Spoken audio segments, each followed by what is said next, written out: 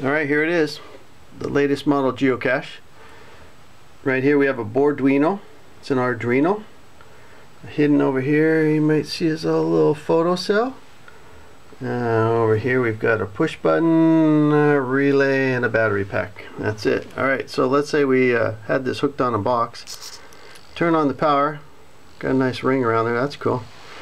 Let's say somebody came up here and had a photo cell. We're trying to get this solenoid here to open.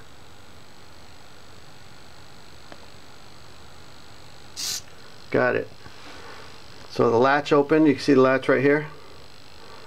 Get the box open.